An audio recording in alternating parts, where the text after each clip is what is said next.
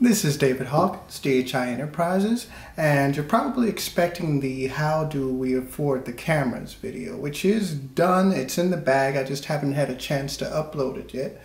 But tonight I wanted to bring you something different. I wasn't prepared to do a video tonight at all. I'm recording the audio straight from the camera, and I was on my way to bed, I'm in my pajamas, but this thing recently popped up where a user on one of the forums came up with a hack to disable the 30-minute limit on Sony cameras. And it looks like every camera that has the Play Memories app, can have this functionality. So I wanted to just go through step by step and explain to you guys how to do it.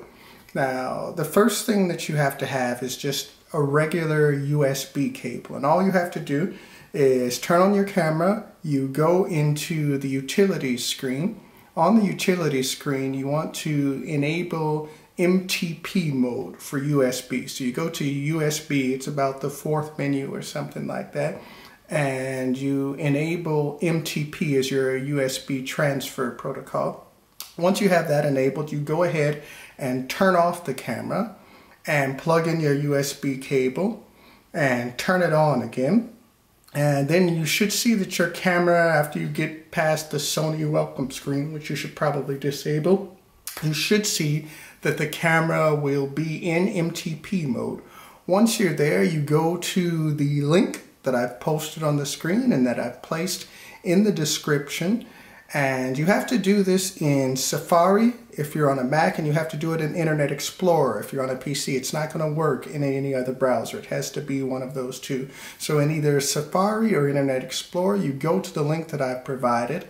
And what you see me doing here is just doing a basic diagnostic of the camera, just to check and make sure that the cable's connected and that all the drivers are loaded. Depending on which browser you have, you might have to install a plugin in order for it to work correctly. Once you have that plugin installed, then you should be able to just go ahead and run the diagnostic. You'll see some pretty useful information about your camera. I would just go ahead and run it anyway and copy that. Once you're done with the diagnostic, then you just go ahead and install the app to your camera. Now, once you install the app, what you want to do is go to your Applications tab, and on your Applications tab, you'll see that the Open Tweaks app is there.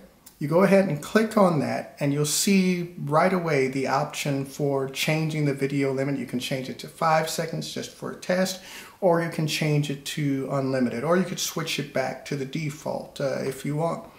And that's it. And like I said, it'll work with any Sony camera. I have personally tested it, and I can tell you that it works fine.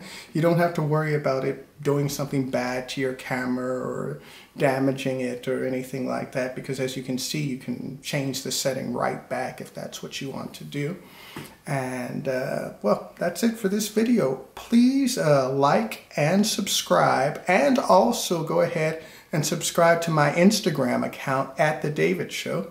And feel free to visit my website, www.dhienterprises.com. And that's it. I'm David Hawkins, DHI Enterprises. Have a good night.